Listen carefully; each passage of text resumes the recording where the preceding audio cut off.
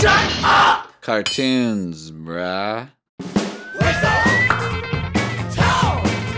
Weasel Town! What the hell? Did you drink all the milk again? Shh, Ken, bro. Still waiting to hear back about those comp tickets, bro. Hit me back, bro. You're the best, bro. Ciao. Alright, now what's up, bro?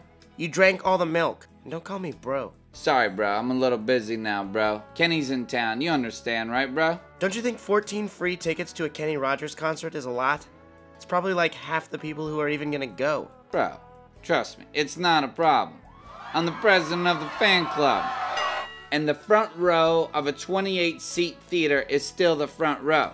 You know what I always say? Big fish, small pond. You want to shoot fish in a barrel. That's the only way to go. When have you ever said that? That doesn't even make sense. Are the fish in a barrel or are they in a pond? Molly, talk to me.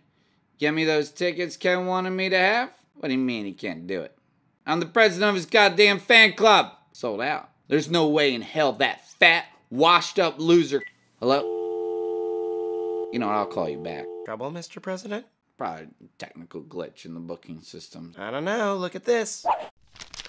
Fat, washed-up loser Kenny Rogers enjoys enormous resurgence after Kanye West samples The Gambler.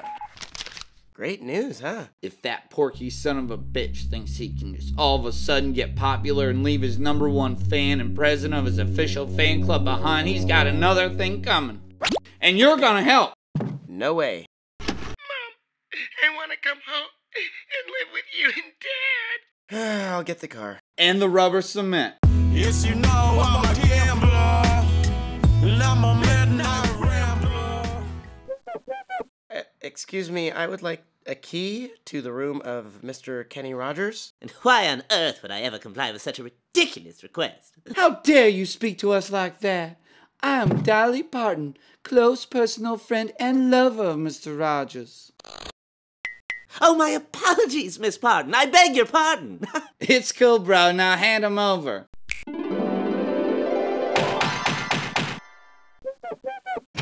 Dolly! Wrong, mother. It's not really Dolly Parton. It's me, Dipster.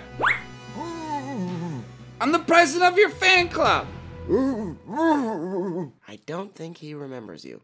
Look, kid, I'm sorry. I'm a big shot again. I can't be expected to remember the pissant nobodies who never gave up believing in me all those years that I was a has-been. Oh, you'll have no trouble remembering who I am after we get through with you. What are you gonna do? No, kid, please! Ah! Ah!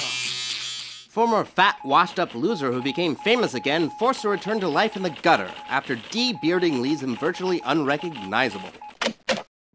Hey, you got a phone call from Kenny Rogers. Oh, what do you have to say? Just that he wanted to thank you for teaching him the value of true friendship and reminding him to stay grounded. He gave you his direct number and can call him anytime if you feel like hanging out. That's nice. Are you gonna call him? Probably not. I'm making so much money dating these Japanese businessmen. I'm too busy for that stupid fan club, bro. What if they find out you're not really a girl? Well, bro, we'll cross that bridge when we get to it, won't we? Yes, you know I'm a gambler, and I'm a midnight